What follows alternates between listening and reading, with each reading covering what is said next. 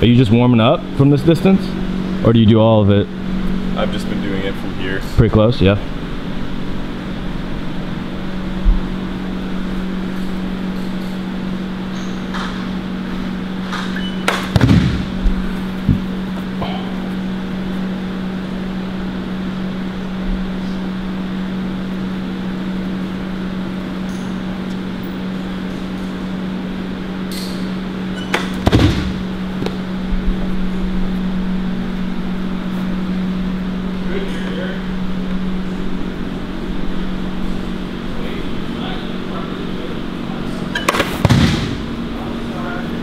So just as you're going through these, can you talk a little bit about what's helped you the most with this programming?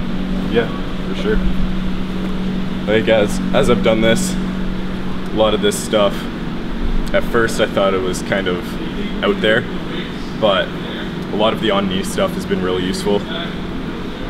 Being able to feel like where you need to drive from when you're actually throwing, and then translating that into the full stride. Like for this here, before I just reach out as far as I could, no good because nothing's coming from my back leg, versus the on-knee stuff where if you don't drive out of that, you're stuck and nothing happens with the ball. Right. What do you think's helped you more, the drill stuff or the strength and conditioning? And definitely the strength and conditioning. Yeah. Throwing's always come pretty well to me. As I've done it, like this seemed to complement how I threw the whole time. Right. And the big part of it was just being strong enough to get through the proper movements. And I noticed as I got stronger, my mechanics changed really drastically, even without all of the drill stuff in general. Right. Like it was there to complement it and make sure that I was getting there and it wasn't going completely off course. But getting stronger allowed me to get through all the positions that I couldn't before when I started. So what were the jumps you made? In my first year, I went from throwing 73, 74 to throwing 83, 84. And then after that, in my second year to my third year, I went from sitting around 83, 84 to sitting 86 area. Like, it wasn't anything, nothing happened just gradually. Like my lifts and weight and all that went up kind of slowly, but my velocity didn't go up with them. It would just kind of jump after a while. And it would be there. Wasn't expecting that at all, but whatever works. And then when did you eventually hit 90? This summer. This summer? Yeah? Yeah. So that was after what, your third off season? Yeah, third from really seriously doing it. Yeah, right. It took me a while to start. I was super nervous about going to the gym, being around people. Oh yeah? Yeah. I did not want to lift with people. When I was in like grade 10, I was working out with my team and someone told me that I was using too much weight for lifting because I was too small. You're like, I'm over it. Completely off the gym. And then after starting this, I was like, you know what? It doesn't matter. Yeah. Let's just stop worrying about everyone else and see how far we can get here. Right. So you're glad you did it, right? Absolutely. Yeah. It's just all aspects of life just so much better. Right. Beyond just baseball, going to the gym, being more confident about it. Right. Being willing to just try new stuff like this. Right. Never would have done that before. That's awesome, man. So what were some of the lifting gains that happened? Did you gain body weight? Did your lifts go up? Everything. Yeah? I'll go with the most recent stuff, but when I came to Long Beach about a year and a half, 2 years ago, I was 145, 140 area coming in, and I'm 170, 175 right now. Oh wow, man. So that's a huge difference right there. And then from lifting wise right there, I think my clean went up from like 175 to 215. My squat went up from, I think, 295 to 335, and my bench press went from like 155 to 225. What was your power clean? 215. 215, that's right. Or, yeah. Right on, man. And then a straight clean, I've gotten up a bit past that. Okay. But still working on the technique for all that stuff. I hear you. So what did you do nutrition-wise to gain that weight? It was really less about what I ate and just making sure that I was consistent with my meals, and then picking out food for it that wouldn't just be a waste. Right. Like I cut out a lot of pop, and that, especially like once I started to get more involved with it. So you just started eating higher quality foods that were going to start building muscle. Basically, that helped a lot. And I had to shift my eating schedule a lot. I eat super slow. Yeah. So I couldn't just do 3 meals a day with school and baseball and hope to eat enough. I'd lose weight. I'd be at 155, 160 right now. There's no way that I would ever hold my weight. So I had to change it. So I'd end up eating 2 full meals a day, a smallish breakfast and a really big dinner, and then lunch would just be kind of before baseball, after baseball, 2 really small meals with snacks throughout the day. Okay.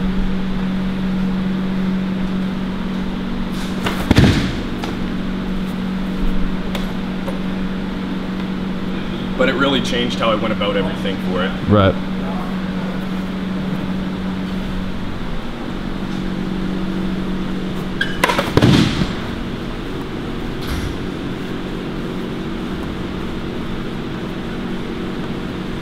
And beyond just me, people on my team saw the difference that happened, because I came back over the summer throwing so much harder, and they're like, I kind of want to do that too. So they might not have done the same thing, but they added to their weightlifting, added to their eating. Like, what'd you do? Give them a basic idea, and it helped them a lot too. Cool, man. Were they ready to work as hard as you? Some of them. Yeah. I take pride in trying to outwork every single person I see there. Right. I think that's what a lot of guys don't understand, is how much work coming down to the camp, when you do an evaluation and you go through everything, like how much work you're getting into yourself into, kind of like surprises a lot of people. I'd imagine. The first time I came, I was kind of like, it's no big deal. And then I actually went through the program for the first time, and I was just like, oh my God. Yeah. What have I done? Right. So that's why it took me a while to start. Because I was like, I don't know how much I can clean. I've never done it before. Right. And that was the biggest one for me. It was like, where do I start? Right. How much weight do I use? What's normal here? And then once I got past that into the gym, it was just kind of like, okay, I need to set aside this time, even if it sucks at first. And really commit myself to at least trying it.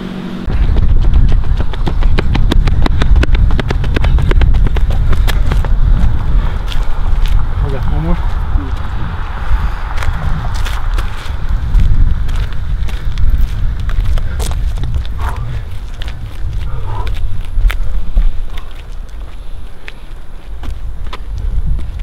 Go.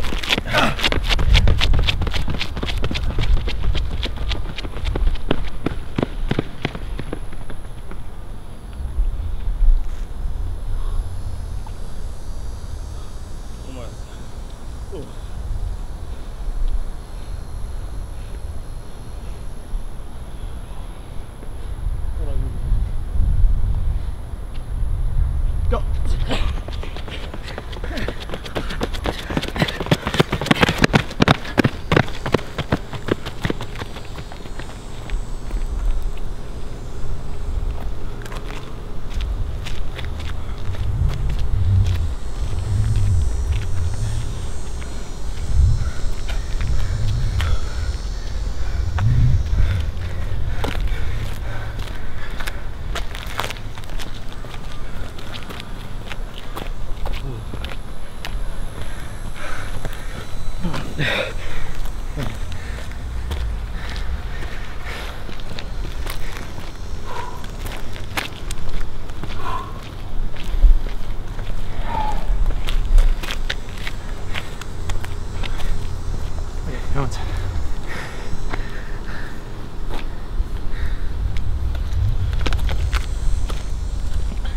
What's up, dog?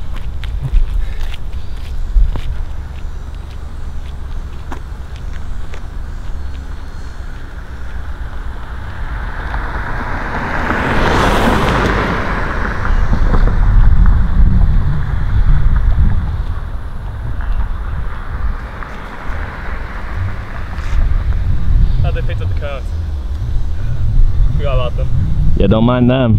Huh? Don't mind them, man. It's your world, we're just living in it. It's hot. Yeah, it is. My bad, guys. Go with the cones. It's alright. It's okay. Zach's world, we're all just living in it. I already said that. I just said Look at that. me, I'm Zach. Selfish is as selfish does. Oh my. The rookie. I remember that. The rookie. Alright, we remember all the times you don't do your dishes. Dude, I always do my dishes. There's a blender. There's a blender in there in the sink right as we speak. That's mine. Oh, that one? I'm in this one. No, That's no. his. So I brought it with me. No, the one at the house. Oh, that's not me. That's mine. Yeah, see? Always do my dishes. His is in the sink over there. Someone's weak immune system spreading the nasal drip too. That's his. Who is it? I'll take that one. That's me.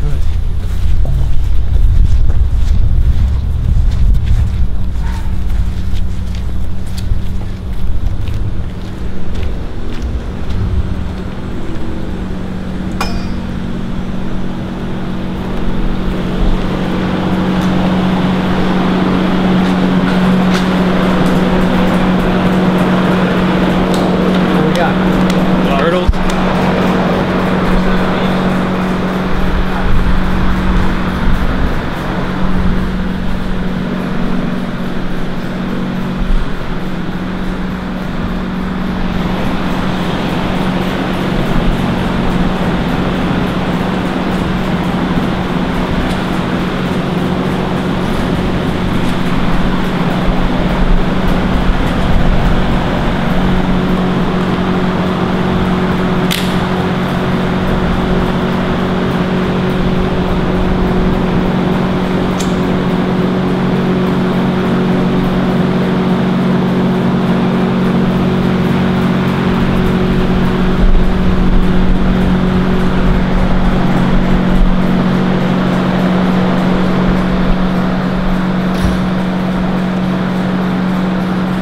Zach, does that look like the other ones?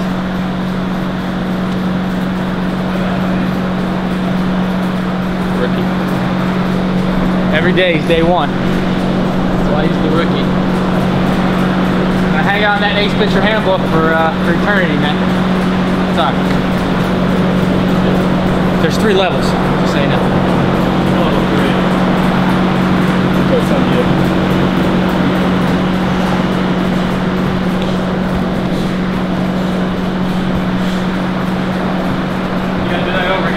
Rookie move. I'm sorry. Dude, you look like Cactus out there. I jumped too far. Cactus always not familiar. Hey, it's just extra good.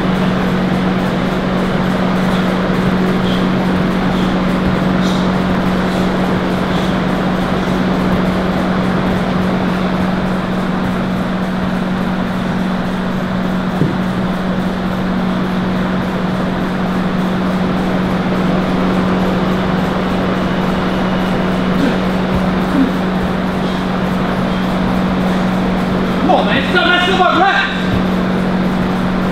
I keep jumping too far. I just like my shit is literally getting fucked up. Left the jersey out on that one. I saw. Albert's camera shot.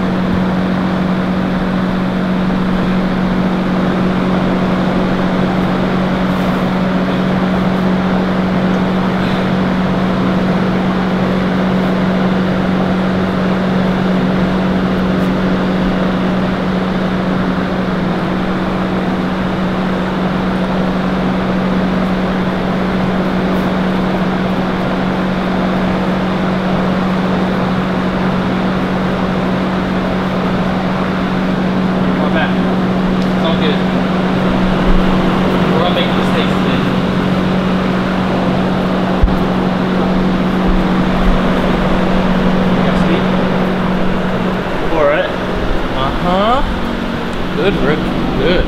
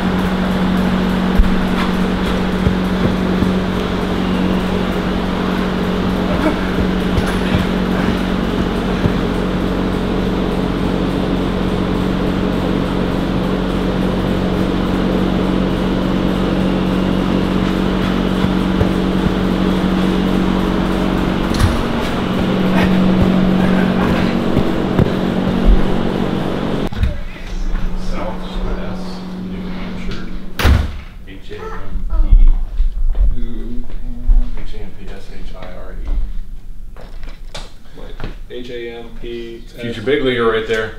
S-H. Give me some nucks. Oh, leave me hanging. Cannon, come on, man. 7435.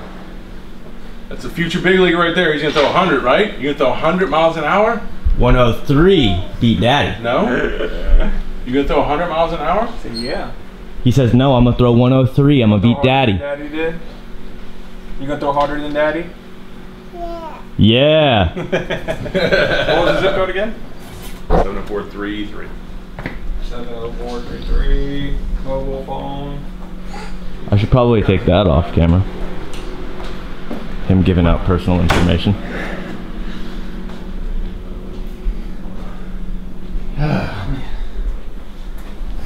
Getting there, man. Yeah? Week 1 down. Down the box. Week 1 down. You just feel out of shape? Oh yeah, I'm so out of shape. That's the worst, is like the first 2 weeks of getting back into it. Yeah. And then once you do, it feels good. You feel in shape, you feel ready to rock, but that first 2 weeks sucks. My core can't hold up. Well, my core's having trouble holding up. Almost got me on the board there. I still heard my core can't. Might have to write me Hear on that? the board for What? You said my core can't. Got right on the board. BRB. Plank penalty. Wait, what's this whole, wait, why does he have to write it Can't on? say can't. You just said it twice. I know, but we can't like say it. Doing something. Like I said, I can't get a win in Fortnite. So you wrote it up on the board. If I said I can't drive, gone that up too. Should we take a little time to talk about my 8-kill Fortnite game? Steve, you're playing 50v50. Okay, still, but it was still impressive, was it not? I mean, I've seen like 7-year-olds do it. I mean, the 7-year-olds are better than me at Fortnite. They play a lot more. I just started playing. I'll give you that.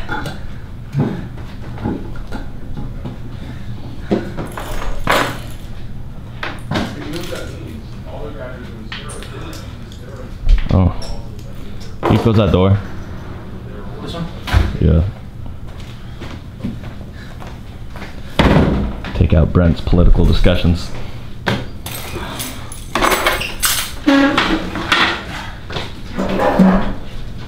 Fearless leader. How can we help? I don't know. What do you, how y'all done? He says, I don't know. What are you doing? About to set up these new harnesses that, did y'all do the harnesses today? Yeah. They helping or no? What do you think? I need the feedback. It was easier. They're good, yeah, they're easier, but they still are really hard. They're frustrating. Though? Yeah. Like when I got off of it and just did it like without it, like I was driving better. But I mean, it's still hard. It feels like you want to get into there, Yeah. sit down more. Yeah. Good.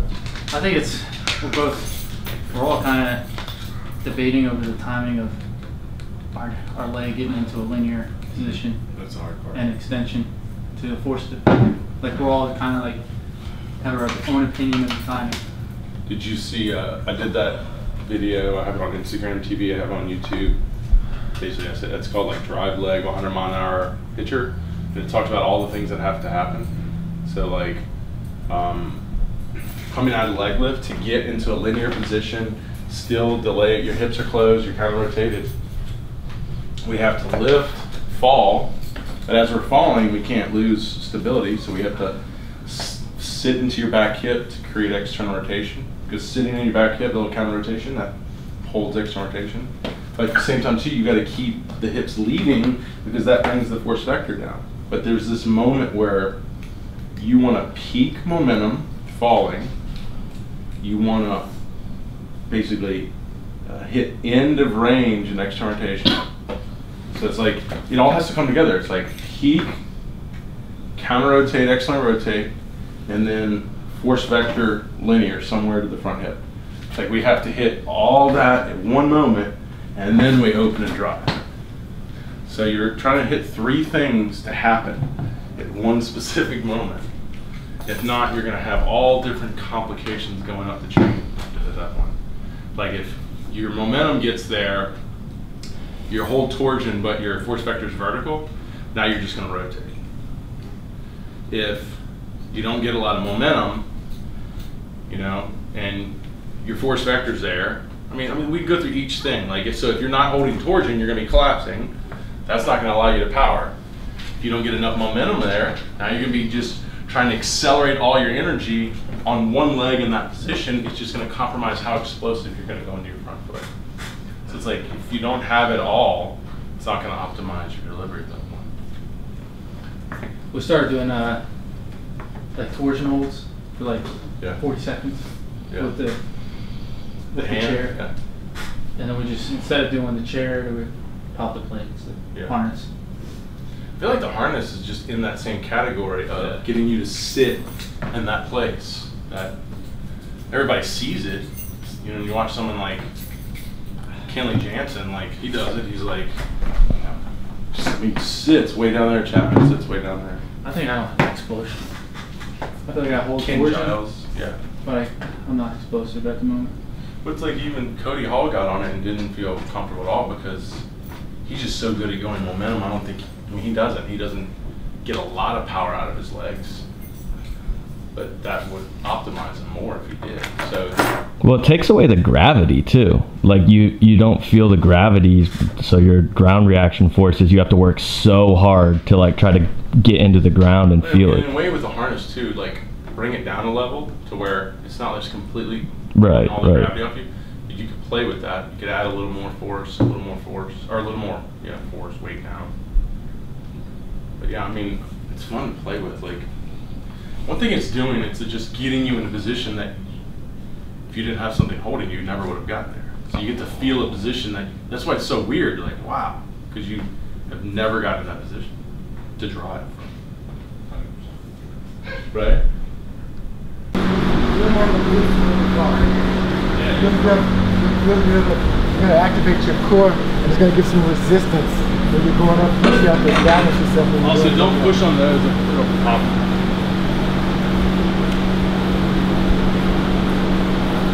What all do I need to grab? You got told. This is how I make do at home. Yeah. He's saying the blue yoga ball.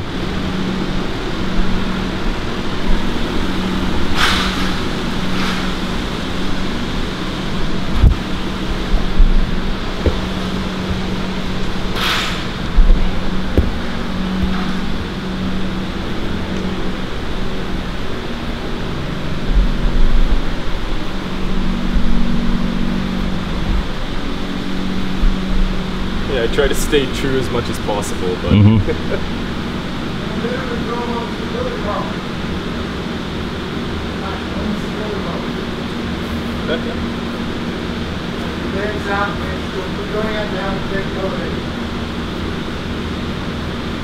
You're up like you're doing a push-up, but yeah.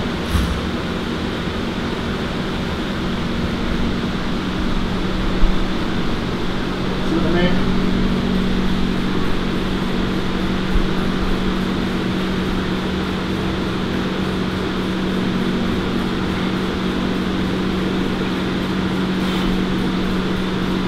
That ball looks like it's going to explode. yeah. see the difference? Yeah. I mean, people think, oh, that's nothing. But honestly, if you're doing these kind of push-ups, they're kind of easier. I mean, like, that is really a challenge right there.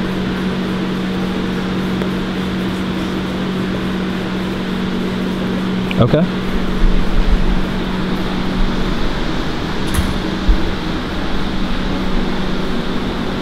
Hey, you gonna? Yeah. I gotta get the drill out. Can I leave the stand in this closet? Get the organized up. Or can I just tuck it in the PT room? Because I'm gonna use it again. Okay.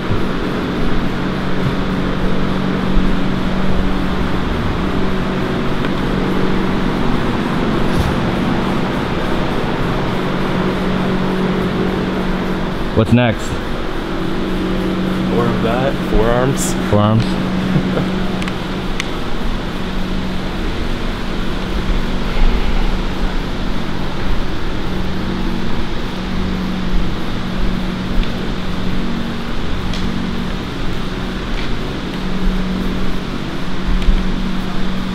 This is kind of ridiculous, I think. What? This is stupid hard. Yeah.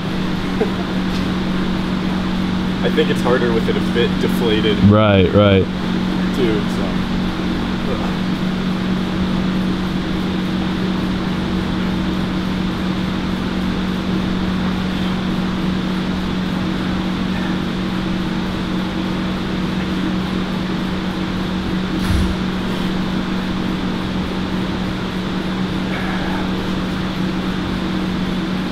Keep getting 5.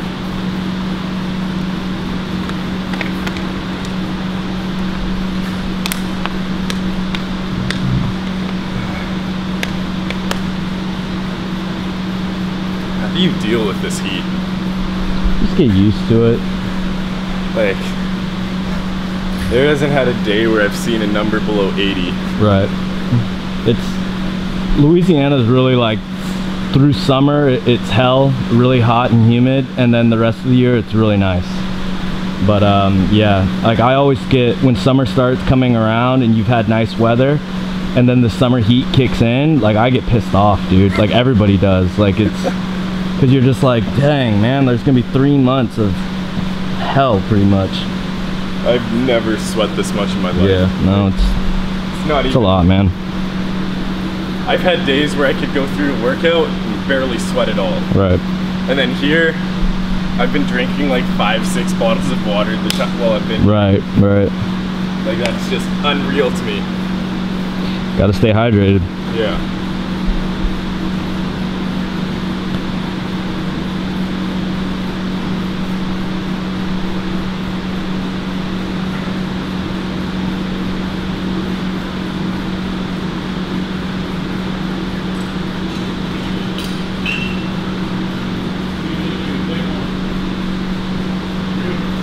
Dang.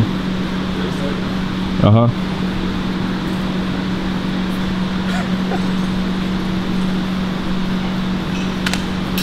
People are just gonna walk in here and see that and just go.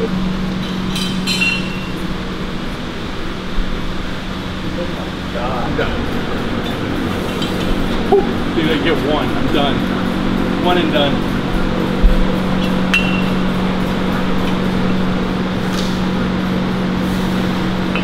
Those are freaking insane. Yeah. Ninja Warrior. Like torture devices right there.